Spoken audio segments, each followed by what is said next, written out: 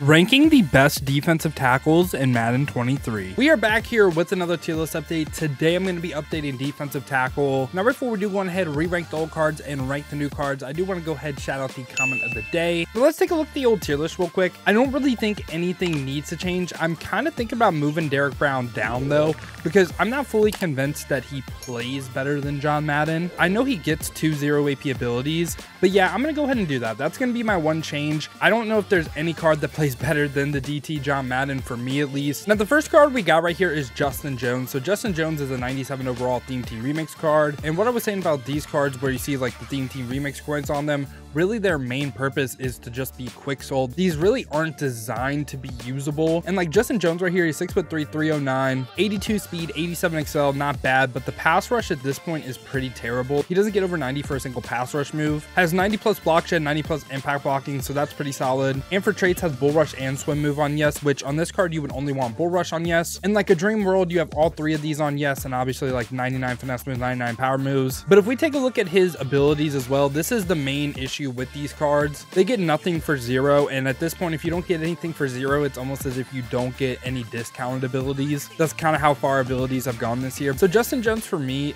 he isn't going to rank too high. I'm going to go ahead and have him F tier. Just doesn't get anything for 0. Don't think he's as good as even like Corey Peters, that I believe is a 0 AP inside stuff. So yeah, I'm going to go ahead and have him F tier. Right after that we have Mean Joe Green. Oh, this card had so much potential. Stats wise, he's absolutely amazing. Can be up to 97 speed, 99 acceleration as well, 6'4", 275. Finesse, power moves, block shed, and impact blocking are basically all perfect. And for his traits, bull rush and swim move on yes. We would like to see the spin move on yes, but he has basically everything you would want on yes, besides like strip ball as well. So I guess he really doesn't. But yeah, I mean, his stats are amazing. But let's talk about his abilities real quick. So he gets edged at elite in El Toro for 0, which I don't hate. I like him as a defensive end more than I do a defensive tackle. Like as a defensive tackle, I would have preferred like, I don't know, El Toro and inside stuff. No secure protector at time can counter inside stuff. I don't know though. Secure protector for sure used to counter inside stuff. I'm not really too sure it does anymore. I'm also not sure it even counters unstoppable force like it used to, but I like this card a lot.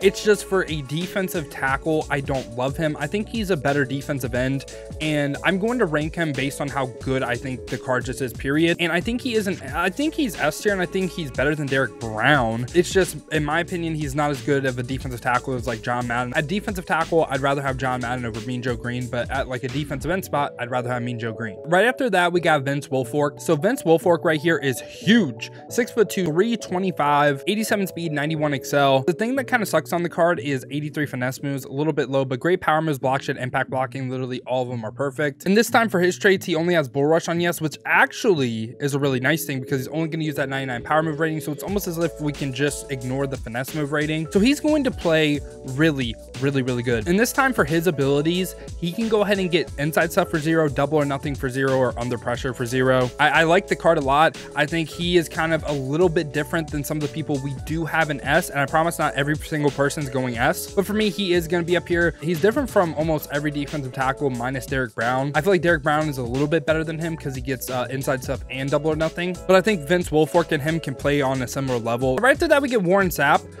Warren Sapp always plays out of his mind for me. 92 speed on him, and also Sugar Rush Shot Card boost Excel as well, so he could be 99 acceleration. 6'2", 303, great finesse, great power moves, block shed, impact blocking, all of it is top end. And he's basically trait glitched. Every single pass rush trait in yes, just doesn't have strip ball on yes, which isn't the biggest deal in the world in my opinion. And now this time for his abilities, he can go ahead and get inside stuff for 0, tackle supreme for 0, El Toro for 0.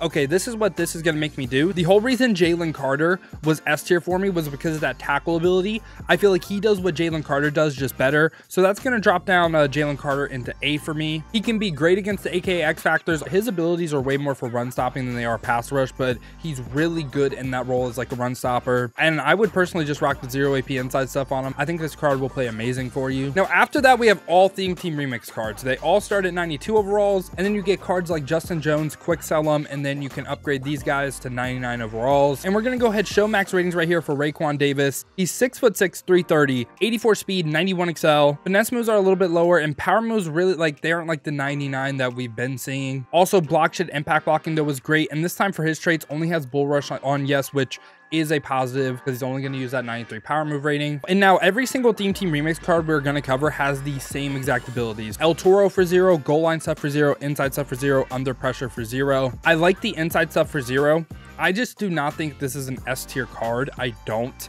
I think he is good, but S tier, I don't think so. I am comfortable putting him A though. I don't mind that at all. Yeah, I like him in A. Right after that, we get Arik Armstead. So again, right here, we're going to show max ratings. 91 speed, could be up to 93. Good excel. Finesse and power moves are both good. Block shed, impact blocking, also good. He's 6'7", 292. And this time for his traits, bull rush and swim move on yes. So he's going to use both of his ratings. And again, inside stuff, El Toro, goal line stuff, and under pressure, all for 0. This card, is Arik Armstead S tier? So for me, he's like top end of A or bottom in the S. This is tough. I'm going to lean top end of A because I don't want every single person being an S. And right after that, we get Jeffrey Simmons. Jeffrey Simmons has been a card that has played absolutely amazing for me all year. This Ghost of Muck card was one of my favorite cards all year long. And he can be up to 93 speed, has great acceleration, can get it up to 99. Finesse, power moves, block shed, impact blocking are basically all 99. He's 6'3", 301. Has big hitter, high motor, bull rush, and swim move on yes. The only trait he doesn't have on yes is spin move. And once again, same exact abilities. Jeffrey Simmons, though,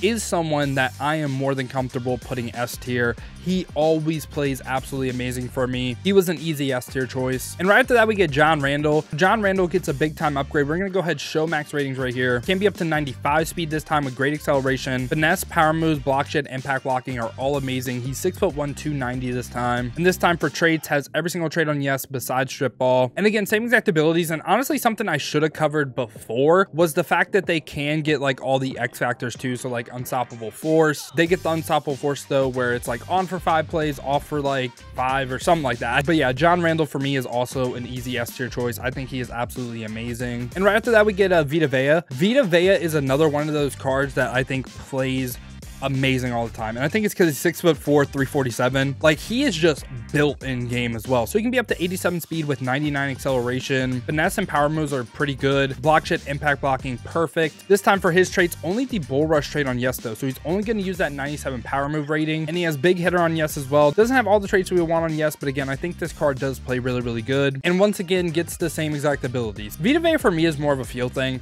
I always think Vita Vea plays better than some of his stats say, so I'm going to have him S tier. The last card we got right here is Marquand McCall. So he can be up to 81 speed, 87 excel. He's 6'3", 380. He can get every single team chem, which is a positive. The finesse moves look really, really bad, but has great power moves, block shed, impact blocking, and he only has the bull rush trait on yes. I mean, does not have good traits in general, but again, only bull rush on yes means he's only going to use this rating. So we can kind of like, again, like block out the finesse move rating, but every DT at this point has way better physical stats than him, and again gets the same exact abilities. Not going to change just because he's the LTD. For me, I am not too high on the card. B. And I don't know if that is crazy or not. That's really just from a physical stat standpoint as well. Like, I would rather use everyone in A over him. But yeah, y'all, this has been my updated tier list for defensive tackle and Madden 23 Ultimate Team. Let me know your thoughts down below in the comments. What do you agree with? What do you disagree with? Who do you think should go up? Who do you think should come down? Now, if you did enjoy this video and you want to stay up to date with the best cards in Madden 23, make sure to leave a like and subscribe. Now, if you want to see me use some of these cards live, check the links in the description. Hit that Twitch with a follow. We've been grinding the streams over there, so I would greatly appreciate that. Now, if you don't feel like head over to Twitch and you want another video to watch, check this one out right here. I rank the best outside linebackers in Madden 23.